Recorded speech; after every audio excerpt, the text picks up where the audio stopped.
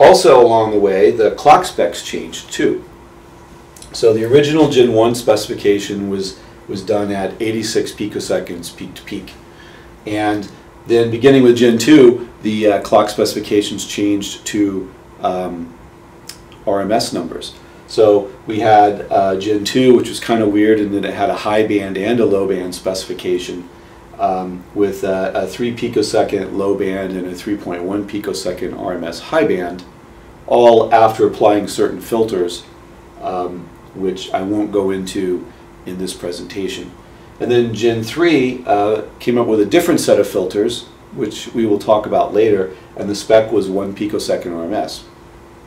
So because we're dealing with RMS values and the data rate doubles to 16 gig at Gen 4, you would think that the Gen 4 clock spec would be 1 picosecond divided by the square root of 2. Again, it's a doubling, but it's RMS, which would give me 700 femtoseconds for my clock spec for Gen 4. And that is actually what is the case. However, that 700 femtoseconds, 200 femtoseconds is removed for channel noise. So, and then the clock spec has to meet a 500 femtosecond specification. So even though the clock meets the spec, when you're doing simulations for your channels, you have to use 700 femtoseconds. And then the cool thing about Gen 3 and Gen 4 is they use the same set of filters to filter the jitter of the clock before you calculate your value.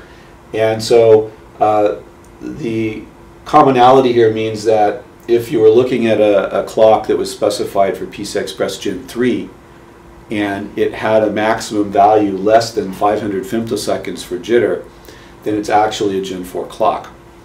These are the only two generations for PCI Express where you can make that simplification. The calculations are the same, just the jitter limit is different for the Gen 4.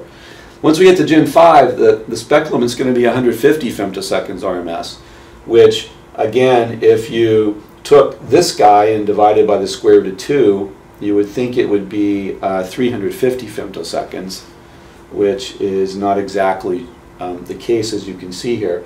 The filters for Gen 5 are not the same as the filters for Gen 3 and 4. So we can't use that simplification that we had before.